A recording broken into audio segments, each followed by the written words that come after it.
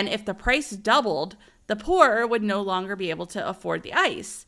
And American Ice had a monopoly on the product in the city.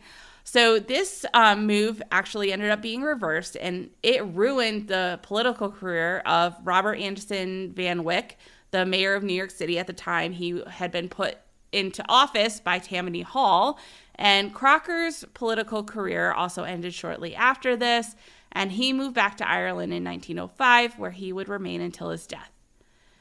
Okay, I'm going to come out of the rabbit hole. I know that tangent had practically nothing to do with the topic of this episode, other than both Plunkitt and Crocker, lived at Central Park for a time. But I just wanted to include their stories because they both started from a place that was viewed so negatively, and they would go on to become wealthy and successful.